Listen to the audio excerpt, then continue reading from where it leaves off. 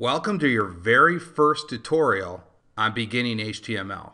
HTML is the bedrock of the World Wide Web. And if you're going to do anything, even in other languages involving the web, it is highly important you know HTML. So let's take a look at some of these bullet points. And again, this is an introductory video.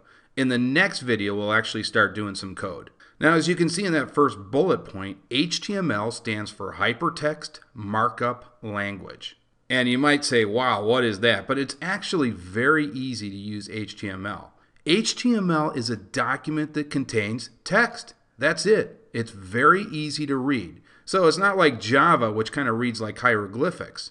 HTML is just a document that contains text. So it's similar to like Microsoft Word or even Notepad or WordPad. So again, it's very easy to read. Now, once you've created your HTML document, web browsers can read and display documents that contain HTML. So Firefox, Google, Internet Explorer, they all do the same thing. They're going to take that document and display it to the user. Okay, so let's move along to the next slide. So it's all about tags in HTML. And as you can see in that first bullet point, all tags have angle brackets. So in that next bullet point, this is a body tag right here with its two angle brackets. And so that by itself is a tag. Now every tag has a closing tag, which is right here. And then we put something inside those tags. So it's like the yin and the yang in the universe. If you have an opening tag, you got to have a closing one. And the closing one right here is identified by this slash. So it's that simple. There's a start and an end. So one's the start tag and the one with the slash is the end tag.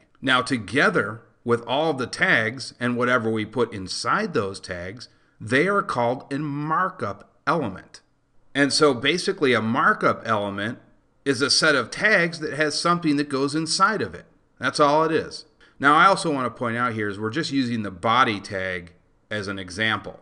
We'll be going over many other tags in the other videos. Now most of the HTML code that you'll be doing always has an opening tag and an end tag. But there are a few tags where you don't need to have an end tag. And those are called empty elements. And we can see this in the next bullet point. And so if you look at this particular type of tag, it has BR there. And that stands for a line break. So that means you're basically putting spaces between your lines. That's all that does. But we don't need to put anything inside that. It's just creating a line break. So it doesn't need an end tag. So that's why it's called an empty element. So that's basically it. It's those two type of elements that we're going to be dealing with. Now you might be asking, what do I need to download for this series? And the answer is nothing. All you have to use is Notepad. Remember, an HTML document is simply a text file. So all we really are going to need for this series is Notepad. Now, if you want to use another type of text editor, that's certainly fine. You can use Notepad++ if you want to follow along. Now, if you want to go ahead and use other solutions such as Visual Studio or Dreamweaver to follow along in the entire series, you can certainly do that as well.